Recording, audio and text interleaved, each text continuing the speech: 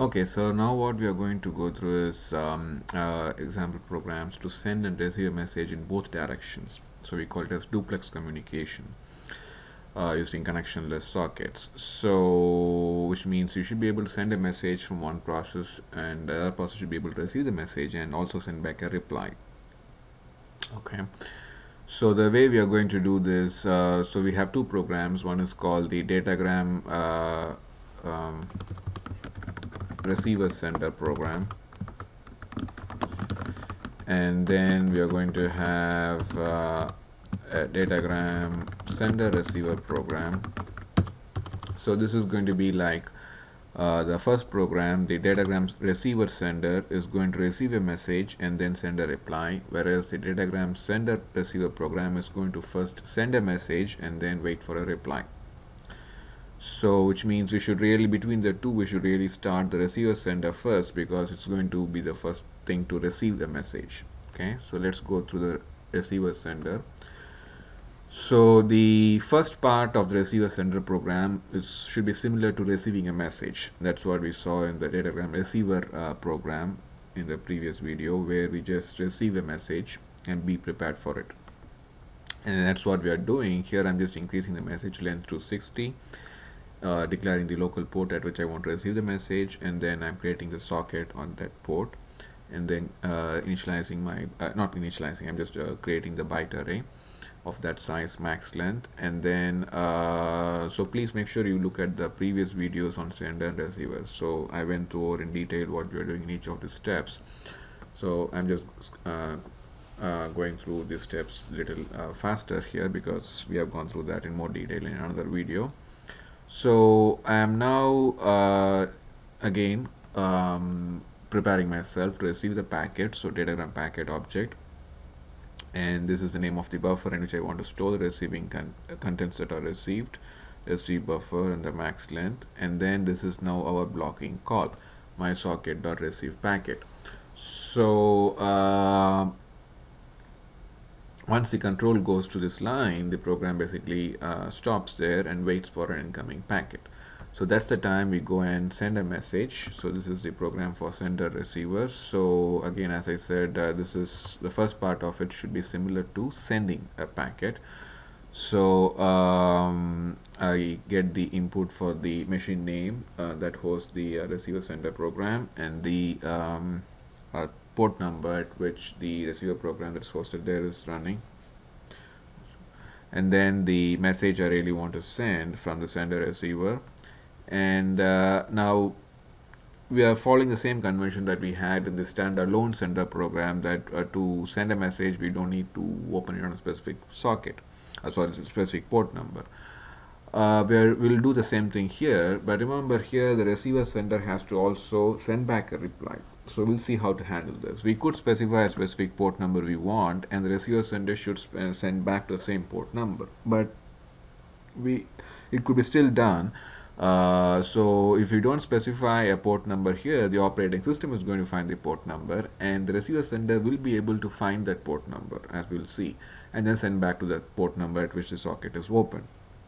So what you're going to do is just open a socket as if you're just going to send something, and then transform this contents of the string to a byte array, and then prepare a datagram packet that has the byte array, and then the byte array length, and the IP address of the receiving host, and then the port number at which receiving process is running. So this is the receiver host, is the machine that hosts the receiver sender process.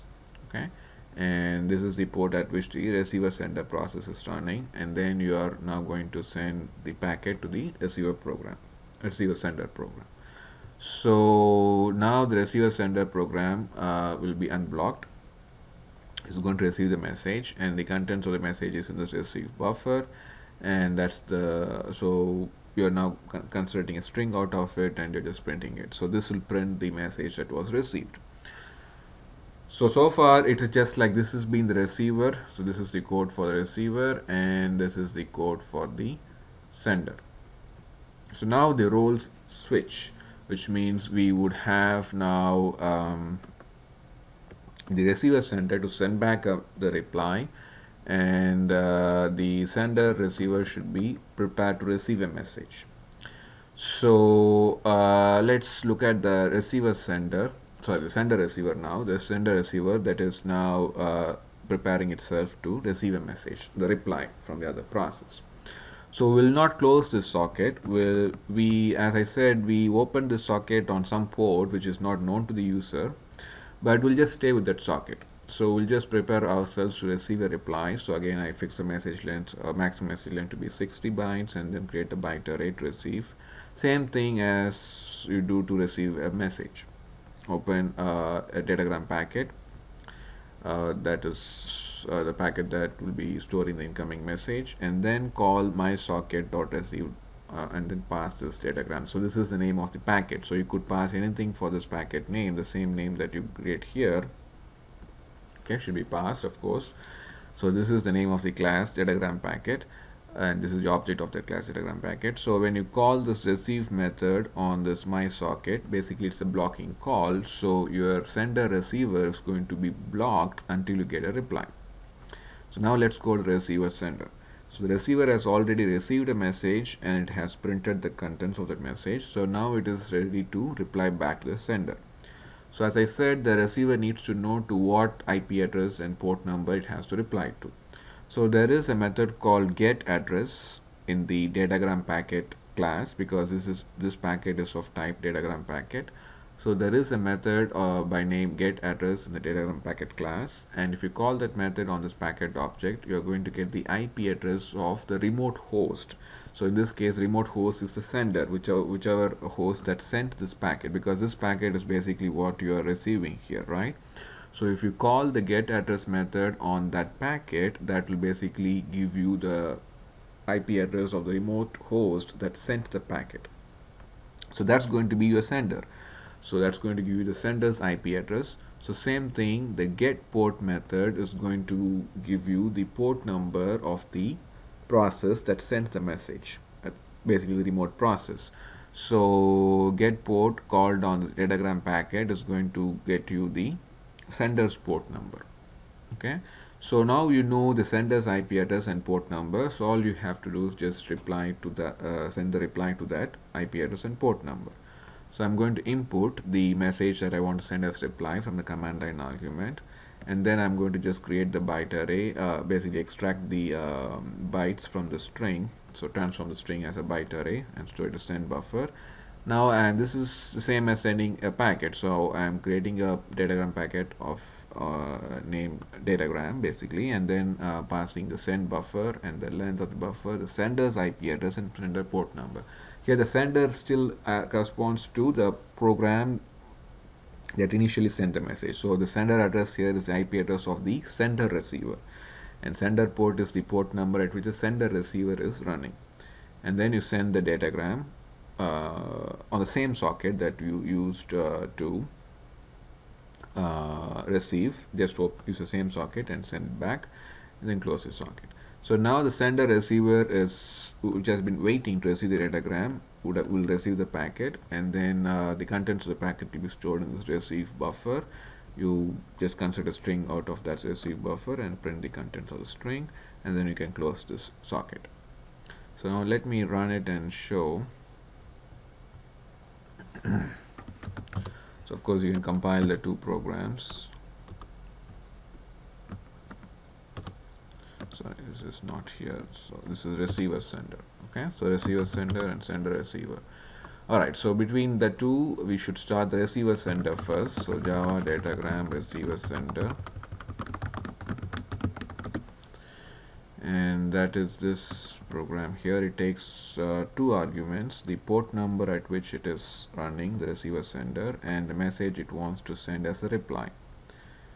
So I'm going to pass the port number, let's say 1234. Let's say the question is hello, how are you, or something like that. So you can say I'm fine. Okay, of course you can make it more dynamic by using scanner. Depending on what the question was, you could reply for that. Okay, I'm not doing that, so I'm just I know what the question would be, and so I'm just getting the input from the user, the response. So now I can show the sender receiver program running.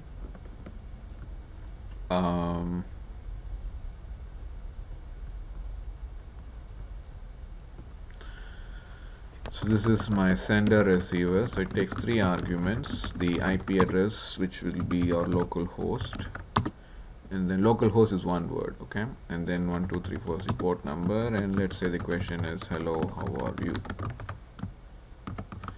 Then you get a reply, I'm fine. Okay, now let me change it so we can make it a little bit interactive. So let's say I don't want to get this as command line argument. I can use scanner. So for that you have to import java.util. Yeah,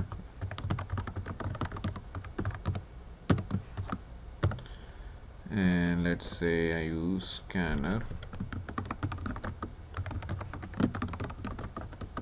new scanner of system.in.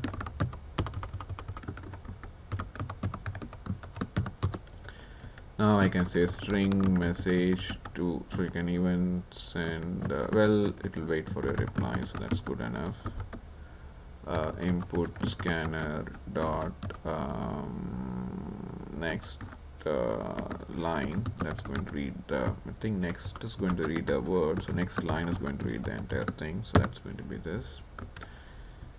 Okay, so that's going to read a line, hopefully. Let's see that works or not. It should. Right, so now let's start the receiver sender. So we don't need it to be prepared with the reply. It could be any question. So I'm starting the receiver sender. So all I need now is just one argument, because I've commented this line. So all I need is this the port number at which I want to run this. All right. And let's do this. So here I did not change.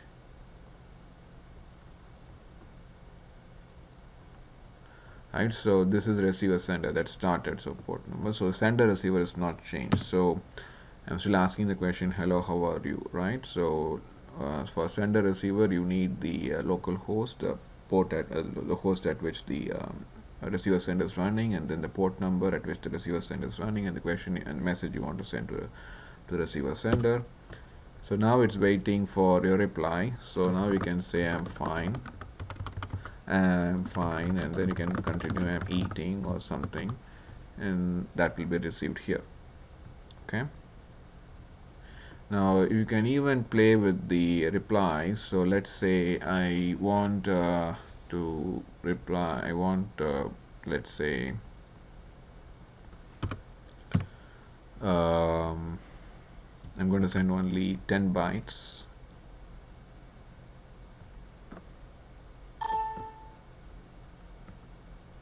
Right, so this sender receiver is, you set the message length, right? So which means you can accept only 10 bytes at most. Okay, the sender receiver is willing to accept a reply that is can be at most only 10 characters. So if the other end you send more than 10 characters, it will be truncated. Okay, so that's what I'm going to show now. So receivers, we change what, the sender receiver.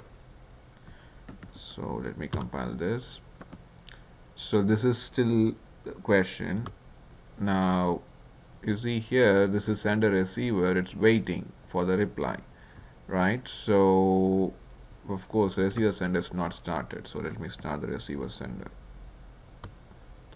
So let me now start the sender receiver. So now let's see, I am fine, should be fine, right? But if you're trying to send more than of course this is not started yet, so always start the receiver sender. Okay, so now let me say I'm fine, I am eating, I am walking, or something like that. You see here only I am fine is received. This is like 10 characters, 1 2 3 4 5 6 7 8 9 is eat. This period is 10 characters. Only 10 characters will be received. The rest will be dropped or truncated, so will be lost. Okay. So even in our simple datagram sender receiver program, if you notice, that's what will happen. So let's make it 10 characters. So receiver can receive only 10 characters. So let's recompile our receiver program. Okay, and start the receiver program at this port number. And let's say the sender sends what, this is a local host, and then one port, and then the message is like my name, which is pretty long, more than 10 characters. So it's going to receive just my first name, that 1 2 3 4 5 6 7 8 9 10, including that blank space. If you want to try something else, like this, okay, I didn't start the receiver. So you see here, should start the receiver first. So let me start the receiver and send that. So the first 10 characters are received. Okay. So let me stop here.